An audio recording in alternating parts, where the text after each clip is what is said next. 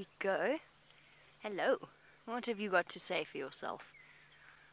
Oh, it's always... Oh, is your eye sore? Look, he's rubbing his eye. And welcome to Jack. Jack, it's lovely to have you on board while we watch our elephant's bottom. Jack, you want to know what part of Africa are we in, and are we close to the other guides? Well, we're all driving around the same reserve at the moment, which is a reserve called the Sabi Sand, which is a collection of lots of little different properties, but with no fences between them. And that forms part of a place called the Greater Kruger National Park. And maybe you could Google Kruger National Park once we've finished with our live safaris and have a look at where it is. But it is essentially right up in the top northeastern corner of South Africa. So the Kruger Park actually stretches from where we are all the way across to Mozambique and right up north to Zimbabwe, which are two of our neighboring countries here in South Africa. So I think it's a very special place. Oh, yes, see the thorns on that tree. It's amazing how tough an elephant's skin is. Hello, mister. You're coming back to us now. Or is there something that smells nice there? You can see he's not bothered by us at all. His ears are slowly flapping. He's doing exactly what he might otherwise be doing, even if we weren't here. And that's why I think we're so lucky to live and to work in a place like this. Oh, somebody had an itchy foot. You see him scratching his ankle there.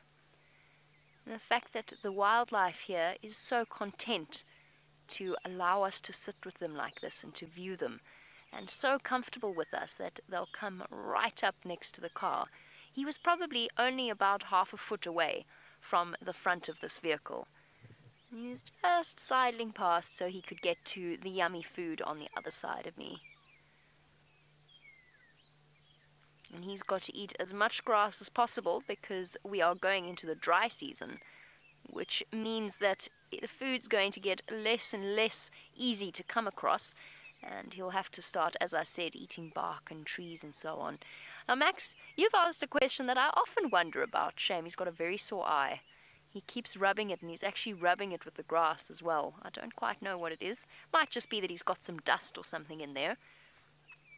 But he keeps rubbing that left eye with his trunk. I don't know if it's itchy or if it's a little bit sore.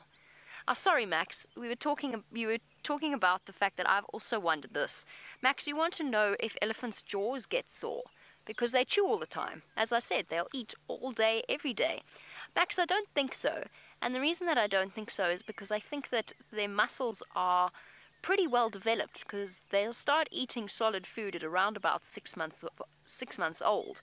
And they'll continue to chew for the rest of their lives. And obviously, as they get older, those muscles get stronger and stronger. So I guess they're used to it. I guess their jaw muscles are used to it. But, interestingly enough, what does happen is that their teeth wear down. And hello to Maya.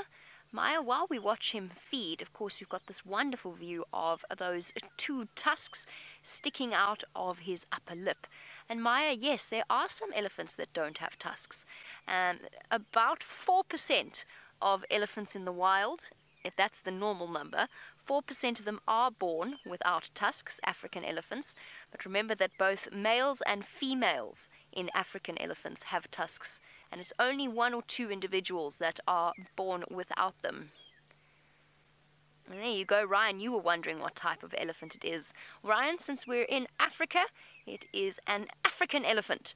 And of course, the other elephant that you get is an Asian elephant. And that kind of ties into what I was saying about the tusks.